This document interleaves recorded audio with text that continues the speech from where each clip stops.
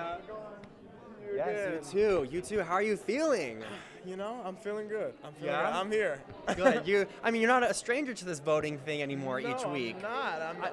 I don't know if that's a good thing or a bad thing. I'm not sure. I'm not sure, but it's cool that America, you know, it has tweeted me in yet again. So it says something.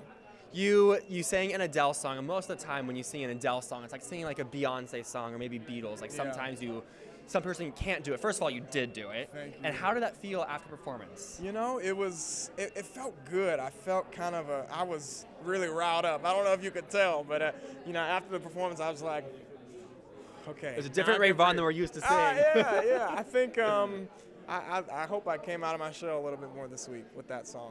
And what can we expect you for next week? For next week, I should say. Well, next week is great because we get to do 2 songs. Okay. So, and it's classics week. So you know, one song is really high energy, really funky, and that side I haven't done anything that high energy yet. So I'm really cool to show that. And then the other is really emotional, really vulnerable. You know, really a good song to connect with people and show some creativity, and which I have shown. You know, kind of the emotional side, but I'm really hoping to really draw people in. So I think it'll be good. I think it'll be a good, you know, both sides of who I am as an artist. I saw on Instagram, I saw you got a selfie stick. I got a selfie Are you stick. obsessed with this? You know, I just got it today. Oh, okay. That was literally the first time that I ever used it. And it was with Scott Borchetta, right? It was with Scott. Yeah, I was like, Scott, I got a selfie stick. You know, so I need to be. Where is it right now? I need it now. This is the perfect opportunity. It's upstairs, but I know. I need to get it.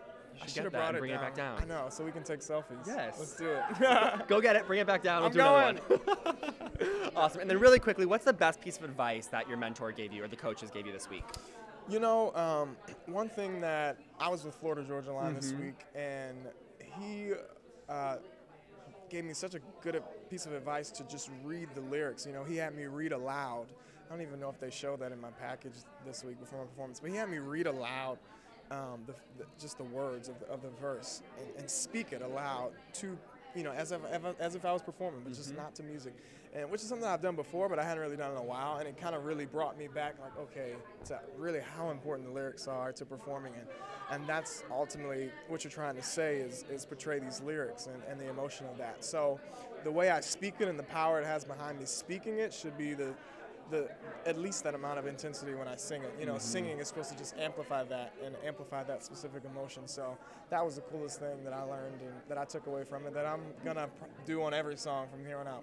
I love it. Well, next week, let's not have you in the Twitter votes, right? Please, America, vote me through so I won't have to go through that again. You hear the man himself.